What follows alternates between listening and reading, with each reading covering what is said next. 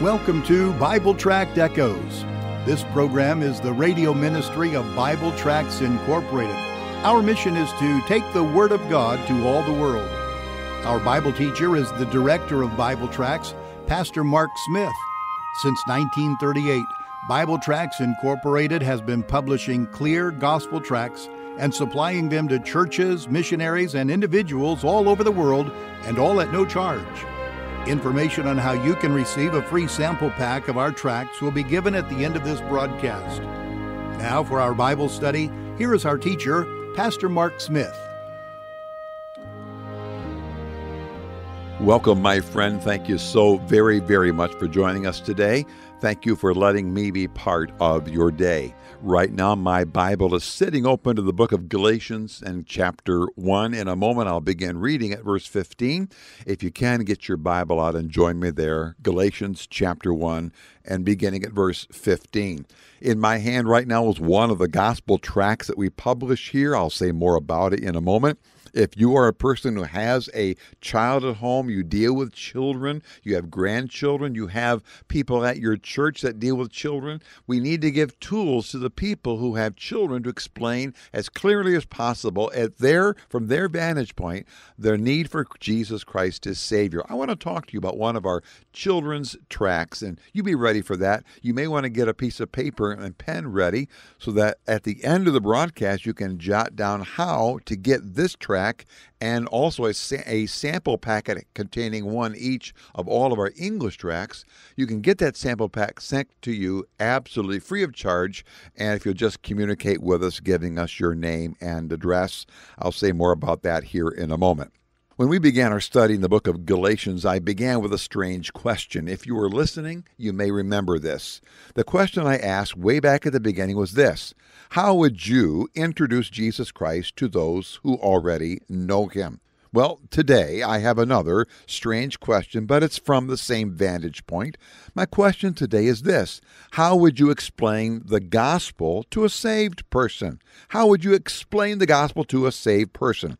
Now, 99 times out of 100, when you and I speak about explaining the gospel, we are talking about how do we do that? How do we tell the gospel story to a person who needs Christ as Savior? But we are right now dealing with that one unique time out of 100 when we are explaining the gospel to a person who knows Christ as Savior. That's the text before us and the context in which we find it. Telling the gospel to a lost person obviously is done from their perspective. They need to receive Christ. They must believe on him. They need to repent and so on.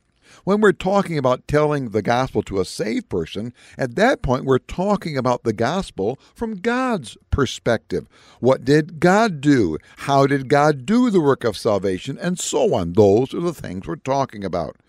But friend, only people who have been born again, only those people can understand salvation from God's perspective, and that's what we have in front of us today. Get your Bible and join me, Galatians and chapter 1. That gospel tract I mentioned a moment ago, it's in my hand. It's entitled, Are You Afraid? Are you afraid? If you deal with children very much at all, you know that there are many things that can create and do create fears in the mind of children. Things like fear of strangers, and they need to have some fear of strangers. Fear of animals. Many children are afraid that their parents are going to get divorced. Fear of storms. Fear of death because they've heard that their friend Susie down the street, her grandmother died, and they have these questions going on. Many things come into the heart and mind of a child that create fear. We have written this tract and designed this tract to help a lost child come to know Christ by dealing with their fear. Now, friend, the gospel of Jesus Christ was not given first and foremost to help a child deal with their fears. The gospel was given to a child to help them know their sins are forgiven. We're just coming at the gospel from the vantage point of their fears, and we want to give them the clearest presentation of Christ we can, and this gospel tract does that. Are you afraid? I want to send this to you, please. Now listen, at the end of the broadcast, my announcer is going to come on. He's going to be giving you about 3 ways or so in which you can communicate with us, giving us your name and your mailing address. When you do that, in the very next business day's mail, I will send out to you free of charge a complete sample packet of all of our English gospel tracts. Now, let me do that, please. Make today the day that you follow through on the plans you've been wanting to do, and let's become partners in the gospel. Well, come with me, please. Galatians chapter 1, verse 15 says this, "But when it pleased God who separated me," remember this me here is the Apostle Paul. "But when it pleased God who separated me from my mother's womb and called me by his grace to reveal his Son in me, that I may preach him among the heathen, immediately I conferred not with flesh and blood." Let me stop reading right there. Now, we mentioned here a moment ago about how we began our study in the book of Galatians, asking how would you go about introducing Jesus Christ to people that already know him. Well, if you were listening yesterday on the broadcast, my focus then was, who does God save? Is there anybody beyond the ability of God's grace to save? And the answer is no, there is not. My focus today, though, is a little bit different. Today's focus is this: how does God save sinners? All I'm doing as we're walking through the book of Galatians is trying to help you and I see what God has put in the passage before us. Rarely, by the way, matter of fact, I don't know of any passage where one single passage gives all the truth on a particular topic.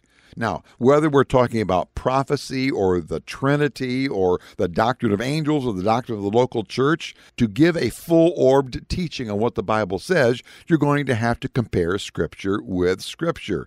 And so that is true with the doctrine of salvation. The passage before us will not give all the facets of it. The facet that gives today is salvation from God's perspective.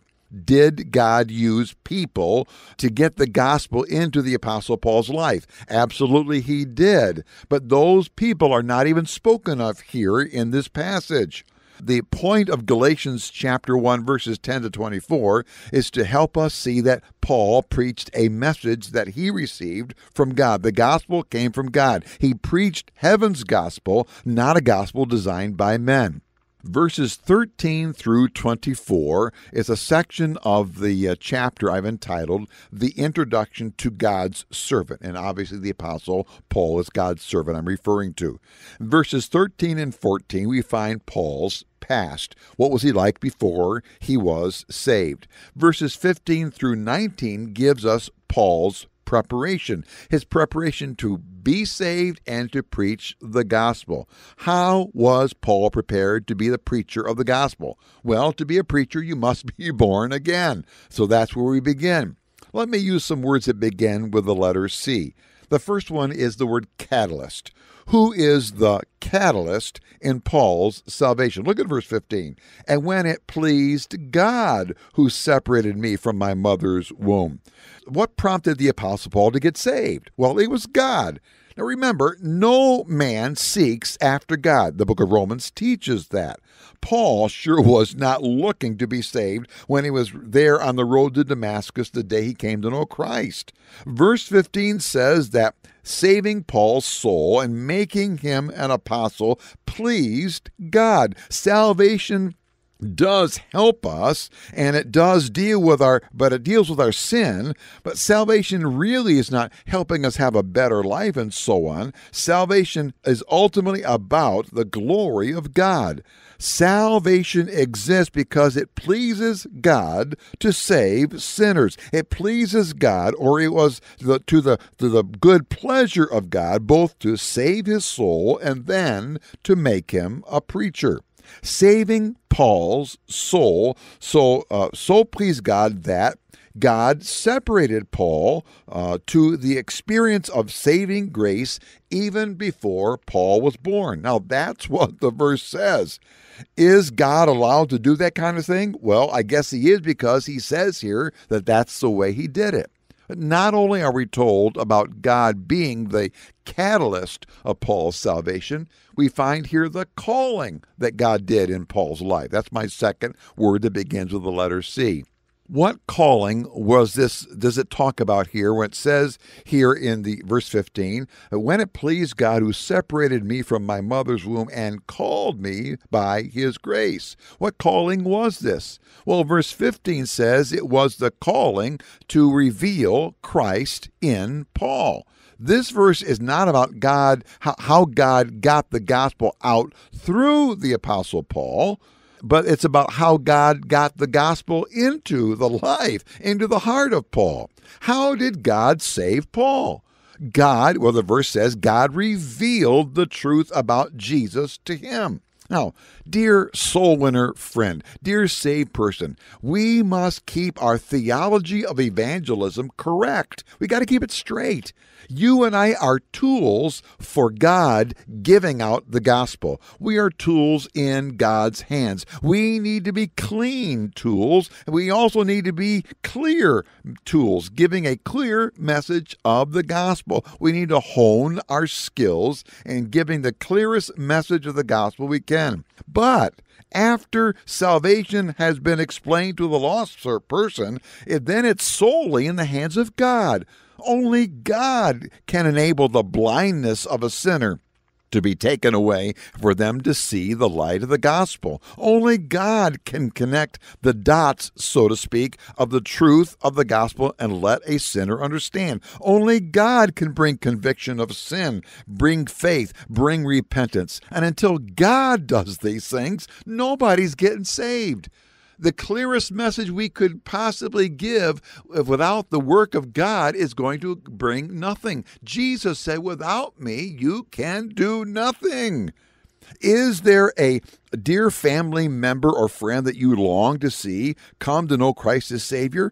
I hope there is. Then, my dear friend, do not give up your role in telling the gospel. That's your job. That's your God-given job. Tell them the gospel. Tell it to them again and again and again. Then pray that God will do his role. Pray God will reveal his Son in their hearts. Pray God will open their eyes to the truth so that you can see them respond and rejoice in it. Pray that God will give the grace of his conviction of sin, give them faith to believe, bring repentance to their soul. That's what he does. Salvation is a work of God.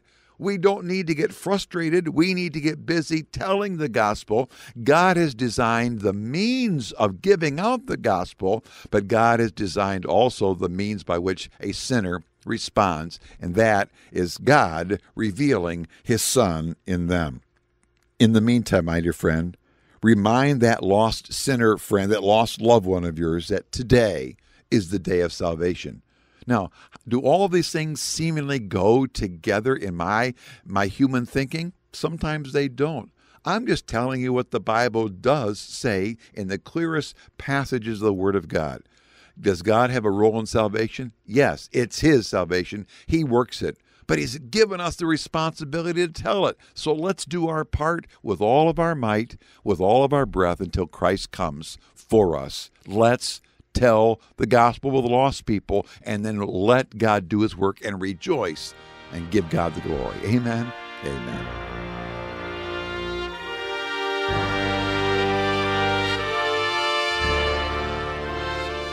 Thank you for joining us today for Bible Tract Echoes. If you would like to receive a free sample packet of our tracts, you can contact us by calling 309-828-6888. Our mailing address is Bible Tracts, P.O. Box 188, Bloomington, Illinois, 61702.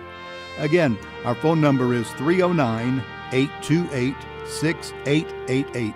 And our mailing address is P.O. Box 188, Bloomington, Illinois, 61702. You can also contact us through our website. Our web address is BibleTractsInc.org. Remember, the word tracts is spelled Tracts. That address is BibleTractsInc.org. May the Lord richly bless you as you serve him.